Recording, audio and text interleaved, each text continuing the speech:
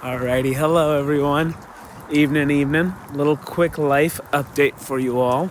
So, again, I learned from my mistakes. Not mistakes, slight regrets. So I learned from them. So this is what we learned. When I moved to LA, I moved 2 hours after I graduated, and I was like, that wasn't the smartest thing.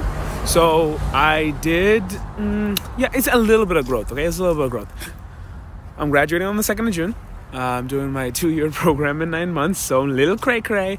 But I'm graduating on the 2nd of June, and I booked my one-way ticket to New York City on the 3rd of June. No apartment, no job. We're applying. We're figuring it out. It's going to work out. Everything's going to work out.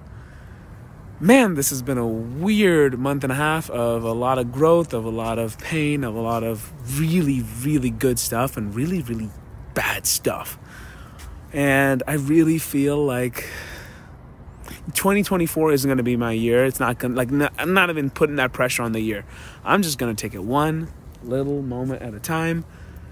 And I'm so thankful for you. And if this season is not easy for you, and Christmas and all these things aren't the easiest, I love you and you're so special. And no matter what any of your family members or anyone else has to say about it, you're amazing. And you're still here and you're breathing, and there's a reason for that. Act 1 of the play is done.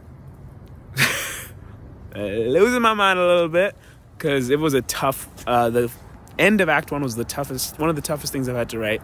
But it's been really good and really awesome, and it's such a process. And anyway, I'm so excited to share more with you all when I can. The play will go up before I graduate, somewhere, somehow, even if it's just me.